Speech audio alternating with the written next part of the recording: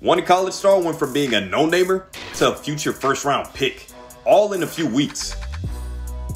March Madness is where legends are born.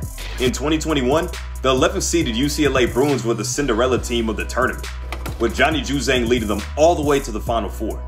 Juzang, who was both Creole and Vietnamese heritage, grew up in LA, but actually started his college career with the Kentucky Wildcats.